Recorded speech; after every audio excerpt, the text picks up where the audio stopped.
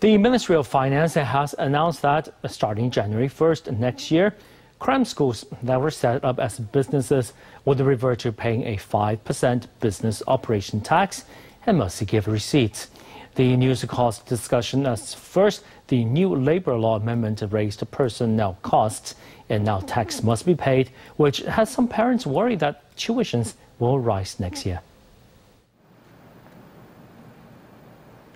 Many students will go to Cram schools when preparing to apply for their educational choices. From next year, Cram schools that are established as businesses must revert to paying 5% business tax. Parents are worried that this tax will be passed on to parents in the form of tuition fees.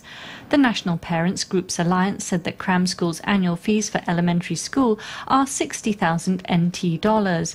Middle school students are 70,000 NT dollars, and high school students are around 36,000 NT dollars, a considerable burden.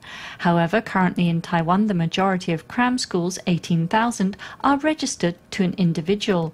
Only 6 or 7% are established as companies.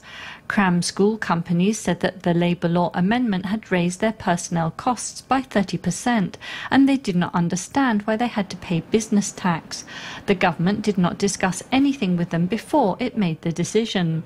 They feel that they will take on the 5% business tax themselves or pass it on as tuition fees.